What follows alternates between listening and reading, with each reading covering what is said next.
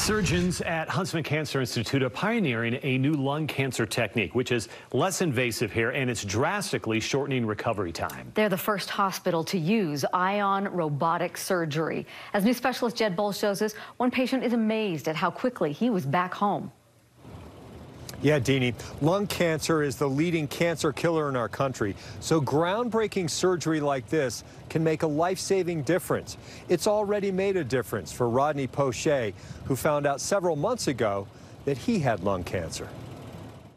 It was just amazing to see the technology. When Rodney Poche had ion robotic surgery to remove a 5mm cancerous tumor from his lung, he says it was like being operated on by someone playing a video game. Imagine going there and just clipping that little piece out, and then everything's fine. Rodney used to work with robots in auto assembly, so he appreciates their work.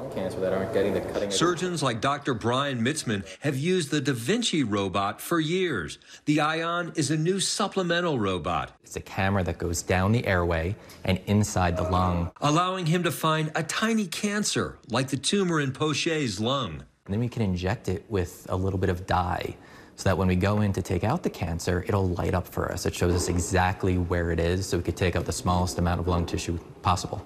A game changer, because lung tumors can be hard to find. So a lot of times it's either guesswork or taking out a very big piece of lung just to get out this tiny little cancer. With the Ion, they spot the cancer and take out far less lung tissue. Imagine the lung like a big wet sponge. And Rodney's tumor was smaller than a pea, so trying to find that pea in a big wet sponge is very difficult. It makes the surgeon's job easier, but the biggest benefit is for the patient. It lets us save as much lung tissue as possible. For a 75-year-old like Poche, that makes a difference in recovery.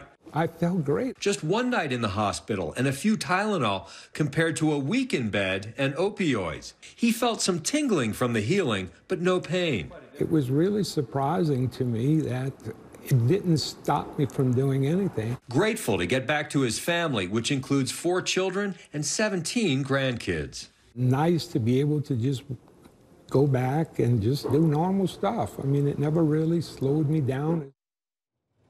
Yeah, exactly. Poche's surgery was so successful that surgeons here at Huntsman Cancer Institute have already done 9 other similar surgeries since Rodney's, and they have 3 more slated for next month.